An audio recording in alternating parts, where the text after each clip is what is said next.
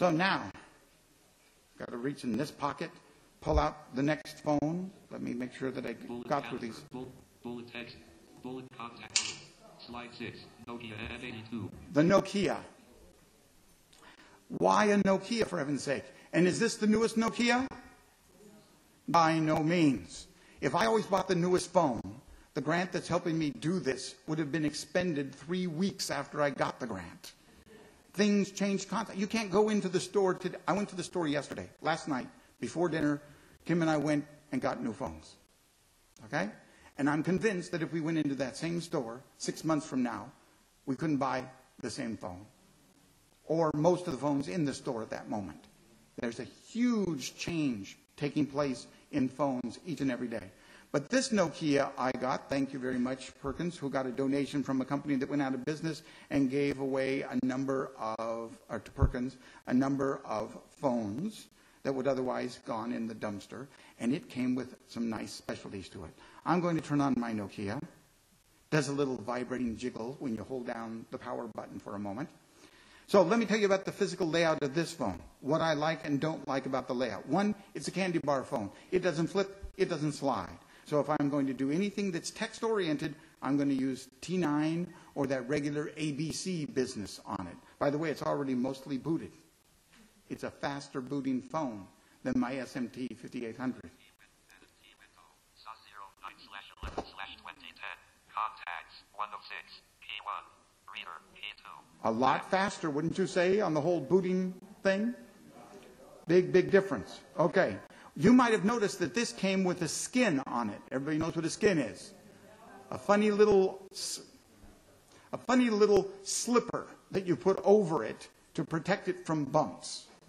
In this particular case, for me to use one of the pieces of software I have on it, they recommend that you only and always have it in a skin.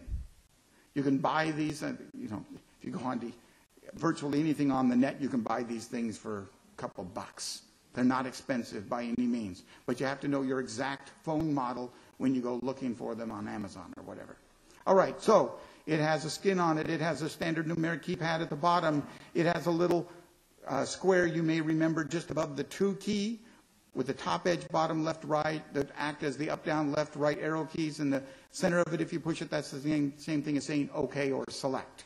On the left-hand side, there's a clear square, and on the right-hand side, there's a square that has a dash in it. Those are the left and right soft keys. Their outer edges are the same thing as the send and cancel keys on this phone. Along the side, there's a place to plug in a charger. There's a place to control the volume externally. On the top, there's thank goodness, a earphone jack. And it's not just earphone, it's one of those ones for cell phones, where if you get the kind that have the microphone on it, it acts as the microphone as well. Okay? And then there are a couple of other buttons that deal with things like, let's take a picture. And that's a hugely important thing in this particular phone. Bullet Windows Mobile. It is, again, a Windows mobile phone, so I could put mobile speak on this instead of the screen reader I have in it, which is called Talks. Virtually the same price from the company called Nuance. Okay? And the fact of the matter is, it's every bit as good a screen reader as mobile speak. I have seen very little difference between the two. You might do something a little quirky with it, and you say, I like this one better than that, but overall, they're very, very similar. Bullet Wayfinder. I have a GPS on this also, called Wayfinder, which I didn't pay $800 for. I paid $120 for it. $120 for GPS, that's pretty good. I still had to buy an external GPS receiver at $50. And both of them, by the way, connect to their phones by way of what's called Bluetooth. But in this particular case, this phone, this Wayfinder program was designed differently. You didn't buy it, download all the maps onto the phone, download the program onto the phone, and then go out and do your thing with GPS. The maps on this are not in the phone. The maps are on the website, and so they're supposed to be continuously updated. None of this downloading the latest maps. They're there the whole time. It does mean it's at a little lag time, because when you say, where am I? It takes a look at your latitude, your longitude, sends it up to the web, finds out the right location, sends it back to you and says, you're at your neighbor's house. Okay? So, the negative of this is the company went out of business. Now, if the makers of Trekker went out of business, you'd still own the maps, right? But if the makers of Wayfinder went out of business, who owns the website? So they tried to shut it down on us. And we customers ranted and raved, and they turned it back on, because even though that product was no longer out there, the company still was. And the company could be pursued for a violation of our contract. But they're not obligated to update it. So every day, as new restaurants close and new restaurants open, the map becomes less and less accurate. Okay? Slide 7. Applications. 1 telephone. 1 answering the call. 1 making the call. 1. I'm going to shut it up, because you don't want to hear that long list again. It functions like a telephone. Woo! It also can do text messaging. It can do email. It can do web browsing, calendaring, contact management, all of those things that we might be doing with Outlook on our desktops, this can do as its PDA. Talks does a very good job of reading whatever it needs to read at a given time. One of the reasons I have a Nokia in the collection, however, is because, let's see if it does it now. No, don't want to do talks. Back it up. Come on, machine, get back to me. Notice a disclaimer window. Digital cartography can be inaccurate. Cancel. And a T window. SA09/11/20. Let's try it this way. Contacts. 106. Contacts. Reader. P2. Maps. Did you hear say key 1 reader? Because when I push this, The KNFB Reader Mobile is starting. the KNFB Reader Mobile. This phone is a scanner. And it's in my phone, so that when I'm at a restaurant and they bring me the menu, instead of me having to say to the waitress, when you get a moment, would you please read me something? Well, what would you like, sir? It's an awfully long menu. Fine. Bring me a Diet Coke, whip out this, put it in the earphone, and snippity snap snip. I'm reading the menu. It has to be a particular type of Nokia phone, because what makes it good for scanning is the unique flash mechanism that's in it. So I can hold it over a print document, hit the 1 key. Folder reader documents. Folder November 03, 2008. Root directory. Folder reader documents. Oh, cut it out. I didn't tell you to do that. Home. There we go. I'm back at home. Image capture. If I push that button again, this is just the 1 key, with it held 12 inches over the Taking page. picture. You're to take the picture. It then says it's processing it.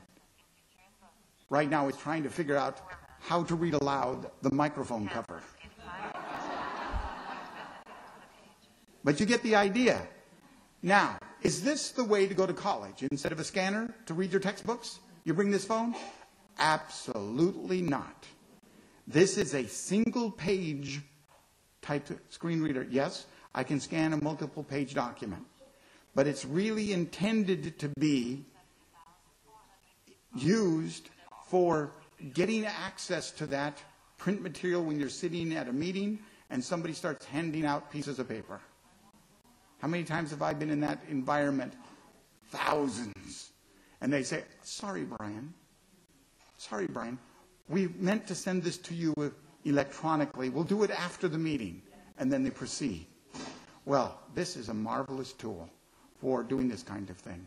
I now can simply write down their name to send hate mail later, pull out this phone, put in the earphone, snippety snip, and be reading a little bit closer to the time that my sighted colleagues around the table are doing reading. So it's a great device in that regard. Cell phones smart cell phones can have all kinds of applications added to them, but only the Nokia is capable of having this particular application added to it. Slide 8. BlackBerry Curve. BlackBerry Curve. So where's my BlackBerry Curve? More than halfway. Well, this is good. So what I'm going to do is talk to my friends out there who... Anybody here have the KNFB Reader? And how is it working for you?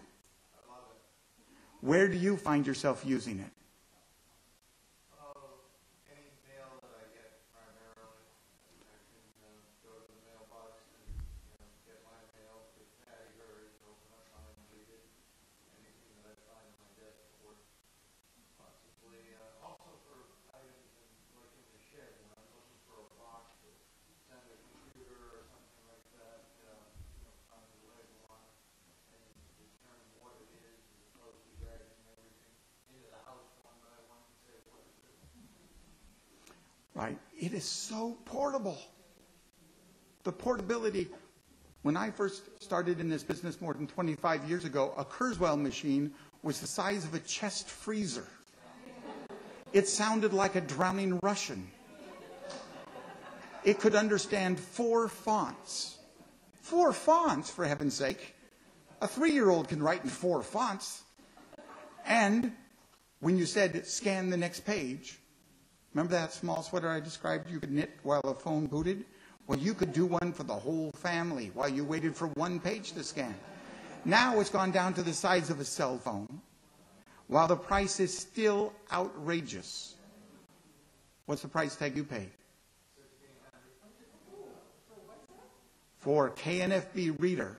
It runs between, depending on where you buy it, what truck it fell off, those kinds of things, upwards of $1,000 anyway. But the original Kurzweil cost $50,000. So it's 1/50th the price, and it fits in your pocket. Not a bad development process, huh? I'm excited about it. And it's only one of many, many things, as you'll see over the course of the next very few months. Scanning is not going to be limited to KNFB Reader on a Nokia much longer. Anybody ever hear of a company called Serotech? They brought us SA2Go and Access, the screen reader called Screen Access. And they're also the owner-operator of the SAM network. They are speaking about coming out with their scanner on an iPhone for probably 1/3 the price of the KNFB Reader. That's an exciting prospect, I think. Okay, who said they had the Nokia? And which model Nokia do you have? The N75. Now, how long have you had it? And what do you think of it so far? This Nokia is not a Verizon phone. It's an AT&T phone. The SMT 5800 was a Verizon phone. And you do have to think in terms of those carriers out there. Verizon is unique as a company in that it goes out and talks to the manufacturers of the phones and says, we know you've got this really nifty phone and we'd like one just like it, except we'd like 2 things to be true. One is we'd like to turn this feature on, this feature off, change this one to be over there, and make sure you build in a radio receiver into every unit.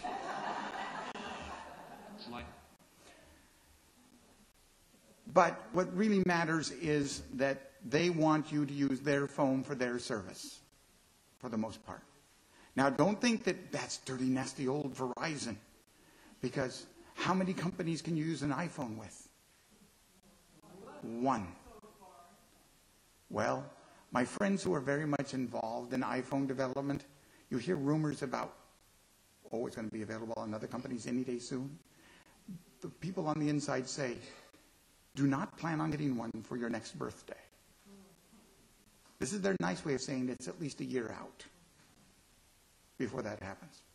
Anyway, so again, the whole process out there is changing so radically that you need to keep in mind those kinds of